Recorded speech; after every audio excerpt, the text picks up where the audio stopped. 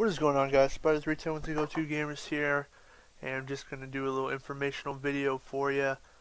All you have to do is go to your dashboard, go to Browse Games, and let it load. Go to Arcade, and this should pop up, or you can just go to Most Popular, and The Walking Dead right here. All you do is click on that, and load. And you can download the first episode of The Walking Dead for absolutely free. Let me show you. See, free.